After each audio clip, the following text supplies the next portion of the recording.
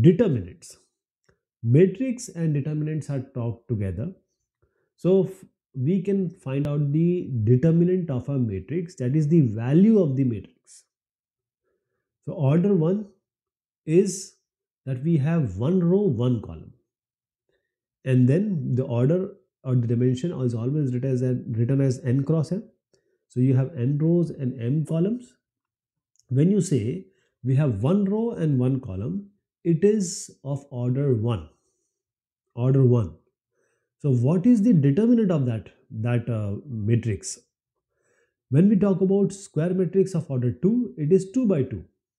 So when we take the order 1, that is just one value we have written. How many rows? One rows. How many columns? One column.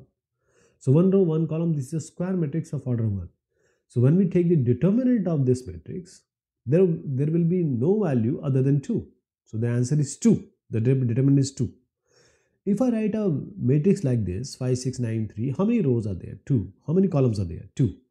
2 by 2.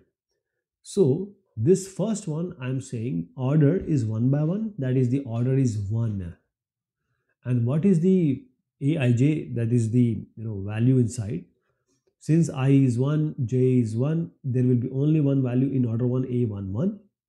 And there will be only one element. So determinant of that matrix with 1 by 1 will be the same as the only element which it consists. Because first one row, one column, that means only one value we are talking about. So when we talk about square matrix of order 2, and then the determinant will be, see, so now this is order 2.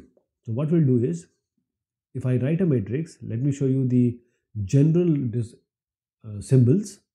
One row, one column, one row, two rows and two column it is there. So this aij means ai is row, I is row and j is column. So this is a11, one row, one column. This is a, first row, second column. This is a21, so second row, first column, a21.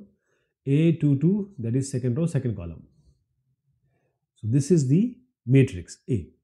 Now when we try to find out the determinant, that is, you multiply a11 with a22, and then subtract a21 into a12 from it. So a11 into a22 minus a21 into a12, this is going to be the determinant of order 2. Order 2. Let us take an example. This is the matrix. Now this is a 2 by 2 matrix. The order is 2. Order 1 we have seen only one element will be there. Order 2 we have this A. Now when we try to find out the determinant, you have to multiply 4 and 5, then subtract the multiplication of 2 and negative 3 with it. So negative 3. Okay. 5 4 is 20, negative will become positive, and 3 2s are 6. Or it will be 26. Okay. So this is 26.